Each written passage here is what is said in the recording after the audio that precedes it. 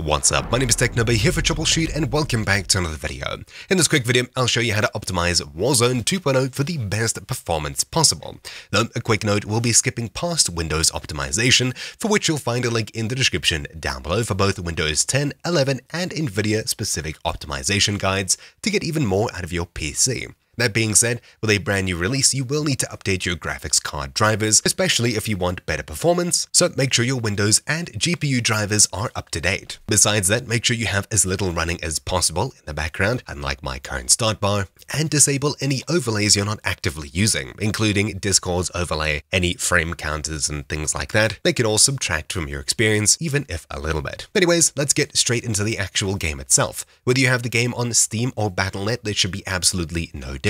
For me, I have it on Steam, so I'll go ahead and fire it up now. When we do eventually load into the game, if you see a shaders optimization in the top left, just make sure to let that run through to completion. You can change settings, just make sure to let it run through to completion before actually trying to play the game. I'll skip the intro here and head straight to the settings in the top right. We can also hit F3 to get here. Then I'll head across to graphics. Starting on the display tab, you should be playing in Fullscreen mode, which is Fullscreen exclusive. And if you're on Windows 11 on one of the latest updates, you can head across to System, Display, then down to Graphics. And at the very top, you should see a few tick boxes. Windows 11, click Change Default Graphics Settings. And inside of here, you'll see a new option called Optimizations for Windowed Games. If you have that option available and you have it turned on, you may need to restart your PC after enabling it. You can play in borderless, extended window, or windowed mode over here with practically no extra input latency, which is a great thing. Otherwise, if you're not sure, leave it on full screen exclusive and we'll continue. If you have it on full screen exclusive, you'll see a few more options are enabled here in the menu. Obviously, you'll select whatever monitor you want it to be on, select whatever graphics card, and right below it will have three options. Refresh rate, you can usually leave it auto, though it should match your monitor's refresh rate, whether it's 60, 144, 240, etc. Display resolution should match your display once more, or at least be a compatible resolution. If you have a 4K monitor, set it to 4K. This is the last thing you should be lowering. Even though it can gain you quite a bit of extra FPS, it is something that can cause the game to be very blurry very quickly, especially when you're not just dividing the main resolution by 2, for example. In other words, you're not jumping from 4K to 1080p.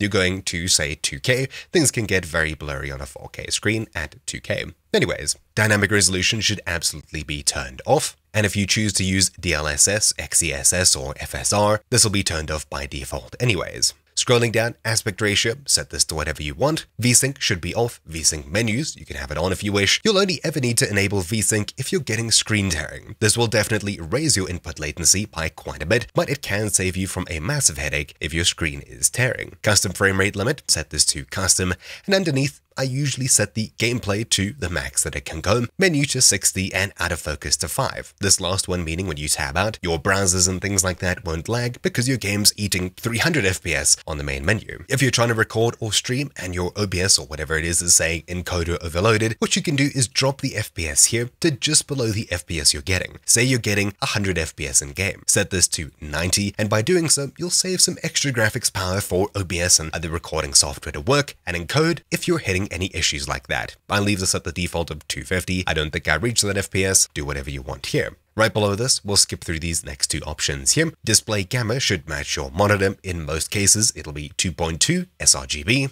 Brightness is your preference. If you click this, it'll take you across to this guide here. You'll want to not push this too high. Otherwise, if you do, everything will become super washed out and white. It's a classic Call of Duty look, but it can definitely get too much too quickly. Constrain mouse to game window. If you find yourself clicking out when you're flick-shotting and things like that to your other monitors, simply turn this on. Focused mode will blank out your other screens. Obviously, you won't want to use this. Instead, just don't look at your other screens or turn them off completely.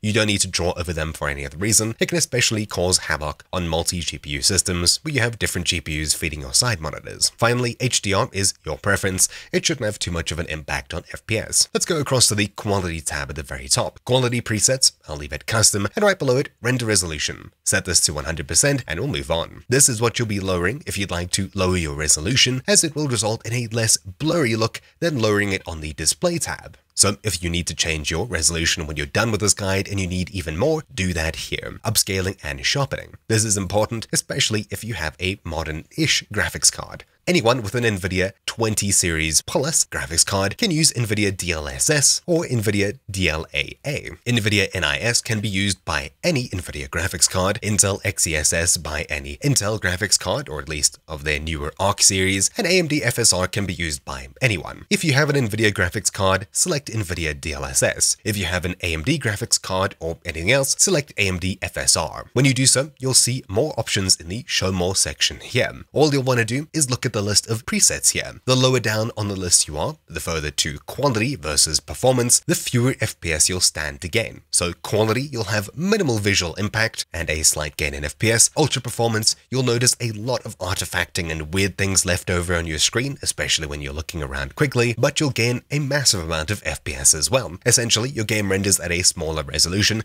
and blows it up bigger using magic. Then sharpness right below this, obviously set this to your preference, usually around 70 to 80 is fine on NVIDIA. For AMD FSR, once again you have similar options, we can choose a quality preset here. Again, the higher up on the list, the more FPS you stand to gain, though the more artifacts you'll see. DLAA is only anti-aliasing and it's not upscaling, so you won't gain any FPS from that, though you may get smoother edges at less of a performance cost than other anti-aliasing options below this. If you have NVIDIA DLSS, DLAA, or Intel XESS selected, you won't be able to play around with the anti-aliasing and anti-aliasing qualities here. If you can, drop the anti-aliasing to SMAA and the anti-aliasing quality down to low. The higher this is, the more FPS you'll stand to lose, though the smoother jagged edges will be. I don't mind them, and especially because I'm using DLSS, these options are grayed out anyways. Video memory scale, usually I think this is set to 80 by default. That's fine, leave it there. Otherwise, crank it up to 90, which is the highest this can go. If you have more VRAM available, then it's actually being used by the game. You can see here, the game is using 4.7 gigs, other apps around 3 gigs, and there's still tons of VRAM left on my 3080 Ti. But for you, you may want to set this to 80 or even 70, and leave it there. This is all up to you and how much VRAM you have on your graphics card.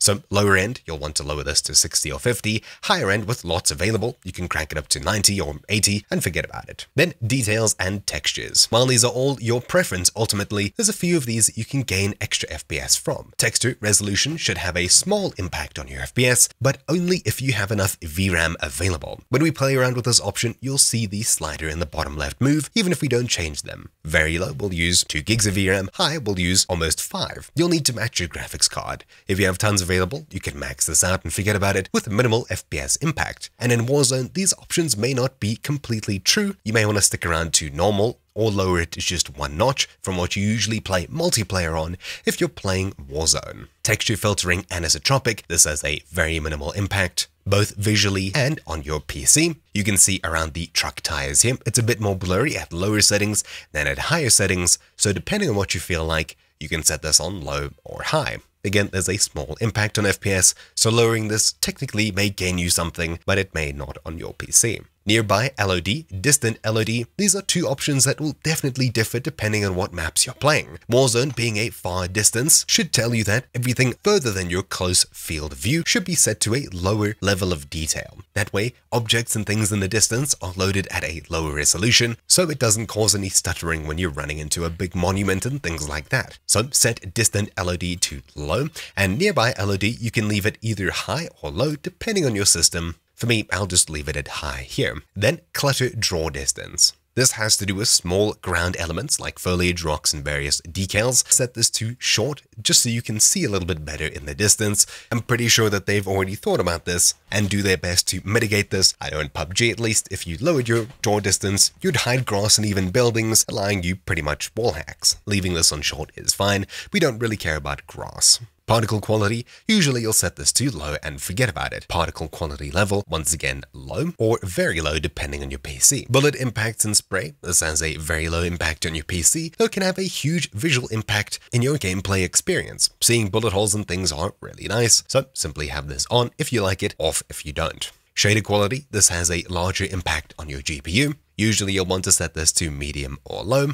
If you have a higher end graphics card, you can leave it on medium or high. Tessellation has a relatively large impact on VRAM and GPU, and it basically affects how geometry is rendered. If you don't see a difference between these two images here on the left one being off and the right one being all, I'm pretty sure, set this to off and move on. Terrain memory, this has to do with distant terrain textures. Once again, because we're on rather large maps, you may want to set this to min and move on. On-demand texture streaming, I'd recommend having this turned off. Otherwise, if you enable this, your game will eat up extra storage on your PC, it'll affect your download speed, and of course, while it downloads and loads new textures while you're playing the game, it could cause stuttering and things like that. Usually people say keep this off, and I tend to agree with them. You can customize some options down below it as well if you so please. Streaming quality, once again, if you have this off, you don't really need to worry about this. However, you can set this to low and forget about it. Volumetric quality, this has to do with volumetric lighting. It allows you to see these god rays and things like that a bit clearer. It can really impact visuals in the gameplay. However, if you're not really there to stare at the scenery, you can set this to low and forget about it. Deferred physics quality, this has to do with the physics quality of the water, and of course you can set this to low or off depending on what you want. The lower this is, the more FPS you stand to gain when you're around water. Once again, to do with water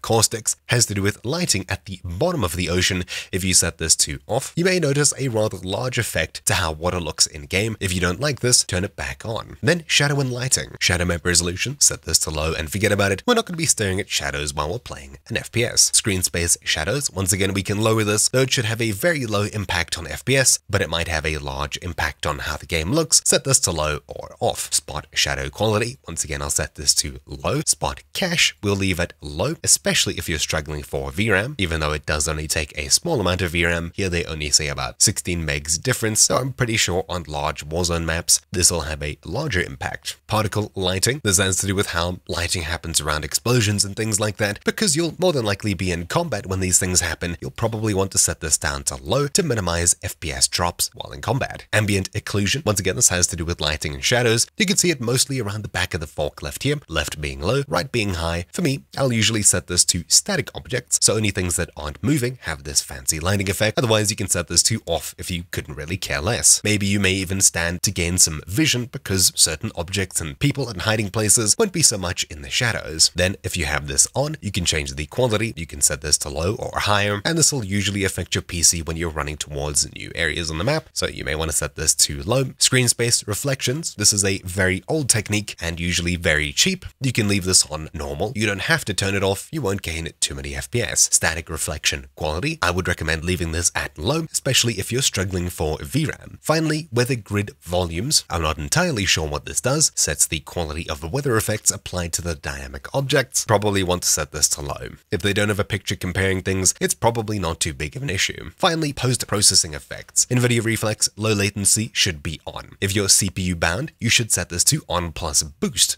Depth of field, world motion blur, weapon motion blur, I would all recommend having these set to off unless you like this blurry experience. World motion blur especially and depth of field will affect you seeing distant enemies and things like that, so turn them off absolutely. If you like your view model being blurry when you look around, you can have weapon motion blur turned on. Finally, film grain, set this to 0 and you can see things a bit better. Now we can apply the settings and finally move across to the view tab. Field of view, don't care about what anyone says, whether this has to do with FPS or whatever, set this to what you're comfortable and best at playing with. I'll usually set this to around 100 and forget about it. ADS field of view, this is your preference. If you have this set to independent, when you scope in, your field of view won't change and you won't zoom in. If you like having it zoom in a little bit when you scope in, set this to effective. However, if you do have this on, you may notice a small FPS drop when you do so. Weapon field of view, this is your preference, and it effectively moves it closer or further out. Third-person field of view, once again your preference. Vehicle field of view, again. Besides that, we're pretty much done here. On the audio tab, you'll want to play around with audio mix